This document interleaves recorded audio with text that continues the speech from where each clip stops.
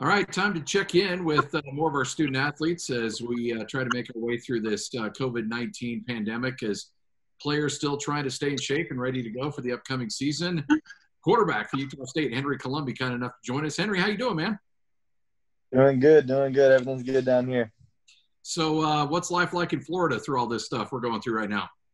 Life in Florida is pretty tough right now. Pretty much everything's closed. I feel like we're one of the main spots. So there's really not much to do down here. You know, it's interesting. You see some of the footage that you're putting out and on Instagram and some other things, and you are looking like you're staying active. And when you've got a coach for a dad, he probably finds a way to put you through the ringer a bit.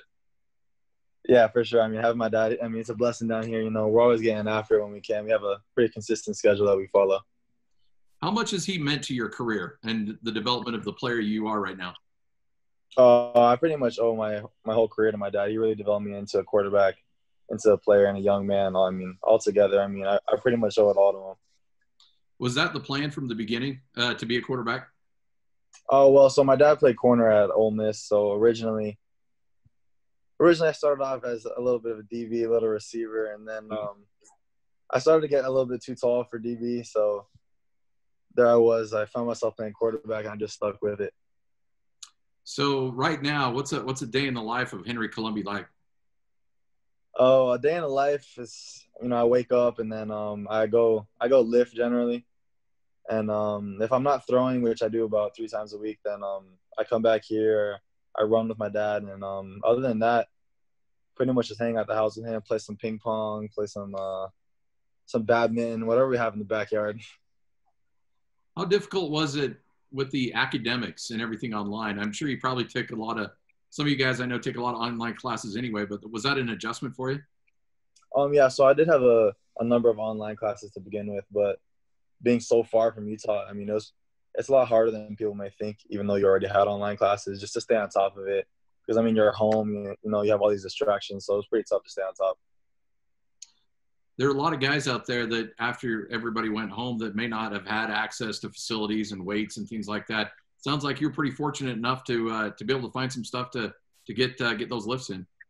Yeah, we're really just trying to find whatever we can just to stay active, to stay on top of it. And I know a bunch of my teammates are as well. Whether it's body weight, whether they can find whatever they can.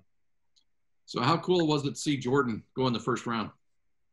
Yeah, I was super excited. Me and my dad were watching the draft down here, and we're just waiting the whole time, like we were just counting down all the teams that might pick him up. And, when they traded up, it was just a great feeling to see him get drafted. It was interesting. I was texting back and forth with some coaches, and when New England came and went and didn't take him, I'm thinking, he might slide out of the first round. And then all of a sudden Green Bay pops in and it makes a lot of sense. And, from a quarterback perspective, you've had to kind of wait your turn behind a guy that really was playing at a high level. He gets that same opportunity in Green Bay to kind of sit behind, a first ballot Hall of Famer and learn the craft from him. That's got to be advantageous to him. Yeah, I think that's going to be an amazing opportunity for him. I couldn't really see a better fit for him to go in there and learn from a veteran and then take over after a couple of years. So what's it been like for you learning from Jordan? What are some of the lessons you picked up from him? I learned a ton of things from Jordan. He's kind of been there with me since the whole time I've been at Utah State. So he's probably the closest person I've been to. He's my roommate at all our away games. So really just learning from him. I think the biggest thing is leadership, how to be a leader. There's so many different ways to lead, and he taught me a number of different things with that. And then when it comes down to football, just going into college, I didn't really know how to break down film. Compared to high school, it's so different. So he took me under his wing and he taught me that, and I'm really grateful for it. I know you've been probably looking forward to this time for quite some time, and knowing that, even last year with all the hype around Jordan, you knew probably he was going to make the jump to the NFL. So you've been waiting your time for quite some time. What does it feel like to know that this is going to be your team? This is going to be your squad coming up this year. Yeah, it's a pretty amazing feeling. Any athlete who realizes that it's their chance, it's a great feeling. It's something that I work hard for, and I'm really appreciative to get the opportunity. Is it difficult not being able to be there, throughout spring ball and summer to be able to make that transition as the new quarterback of this team? I feel like I have a great relationship with a number of my teammates, but As far as that goes, I think that a lot of the guys trust me, so nothing along that line. But the one thing that I would say is it's tough not having spring ball with a new offensive coordinator, with a new offense that's being put in, not being able to get those reps. But hopefully, come summertime, we'll be able to get that chemistry down, and we'll be right where we left off. You know, I know that you haven't had a lot of one-on-one time with Coach Reeder before this whole thing hit, but you did get a couple practices in. From, you know, an average fan going to Maverick Stadium next year, how much is this offense going to look different than what we've seen over the last couple of years?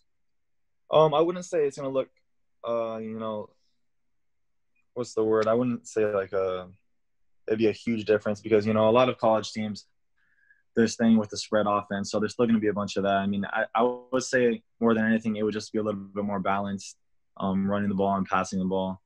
But, I mean, it's still going to be an exciting offense. Fans are going to be thrilled to watch it. Are there going to be opportunities for you to show off the mobility a little bit too? Yeah, there will be some opportunities to show off the mobility.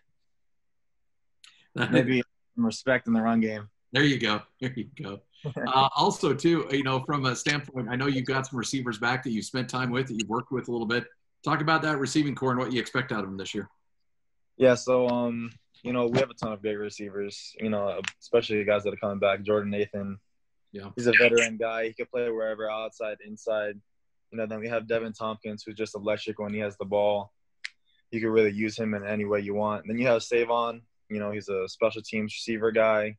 Then, I mean, we signed a bunch of guys. We have a JUCO receiver coming in named Justin McGriff, a Florida kid. I actually had a chance to work with him while I was home, and, you know, he's going to be special. So I think that, speaking on the receivers, you know, tight ends, Carson Terrell, things like that, I think that we just have a ton of weapons that if we can distribute the ball evenly, then it's going to be pretty dangerous. And you've got a young offensive line that kind of came together last year. Now those guys have a year under their belt. You get back some guys like Koch that got beat up a little bit last year, and now he's healthy and ready to go. I got to imagine that offensive line's ready to take another step too. Oh, yeah. Getting that whole year last year of experience was pretty big for them, you know. I feel like we have a young but super talented and strong offensive line, you know, led by Alfred Edwards at left tackle. He's played a ton of football, and I'm really excited to see what they can do this year. You know, I know you haven't had a lot of time to get out on the field, but any particular moments that you look back on that were some of the highlights? I remember the trip to Hawaii where you played a good chunk of that game. Was one of my favorites seeing you in action at that high level. But what are some of your favorite moments so far?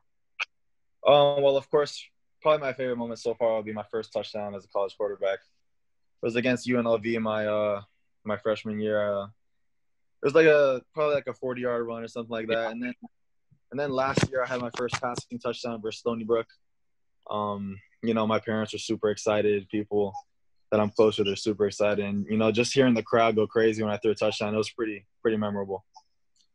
So do you anticipate kind of a stranger season this year with COVID, or do you not pay attention to that stuff and say, hey, look, whenever they tell me to play, I'll be ready to go?